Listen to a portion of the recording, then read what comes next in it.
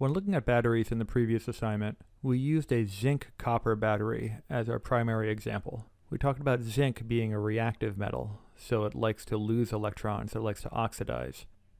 And we talked about copper being a fairly unreactive metal. It doesn't want to oxidize, so it provides a site for reduction. If you put a piece of zinc in a solution of copper 2 ions, what you'll see is that the zinc will oxidize.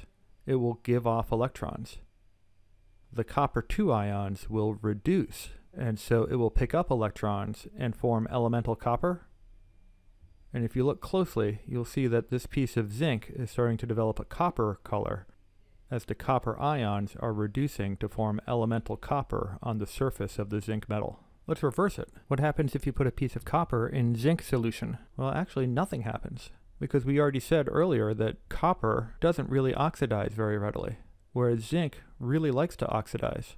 So the zinc ions aren't going to readily reduce onto the copper, and the copper isn't going to readily oxidize and give up electrons. Zinc metal really likes to lose electrons, not gain electrons, and the copper ions are really happy to gain electrons and turn back into elemental copper. So under normal conditions, this is a one-way street. The zinc will react with copper ions, but copper will not react with zinc ions.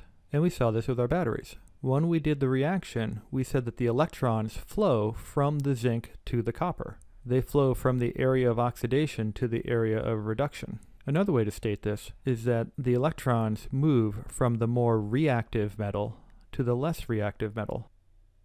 Or, as the book puts it here, the more active metal to the less active metal. The electrons will not flow back in the other direction. All right, let's look at another example. Here's a piece of zinc put in a solution of magnesium ions next to a piece of magnesium that's in a solution of zinc ions.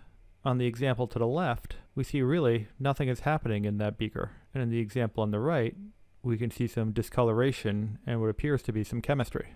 What's this telling us? Well, it's telling us that the zinc is not going to readily oxidize in the presence of the magnesium solution.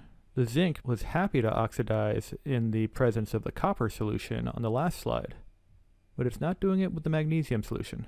Conversely, the magnesium is willing to oxidize in the presence of a zinc solution. So what does that mean? The zinc metal does not lose electrons to the magnesium ions, but the magnesium metal is really happy to lose electrons to the zinc ions. Another way to put this is that magnesium is the more active metal and zinc is less active. Magnesium is more readily oxidized than zinc.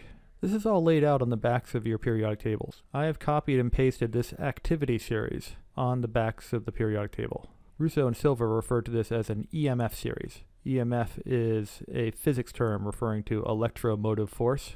It's an indicator about how much voltage you can get from a battery if you use different metals in combination. But I generally refer to this as an activity series.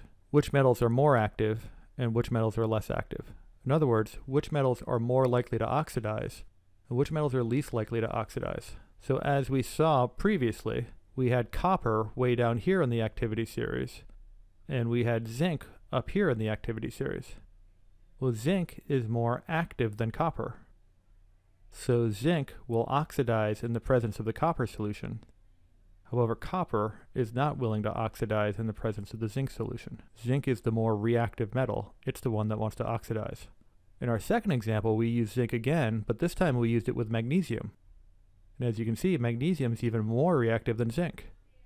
So magnesium is more willing to oxidize, which means that the zinc produces a site for reduction.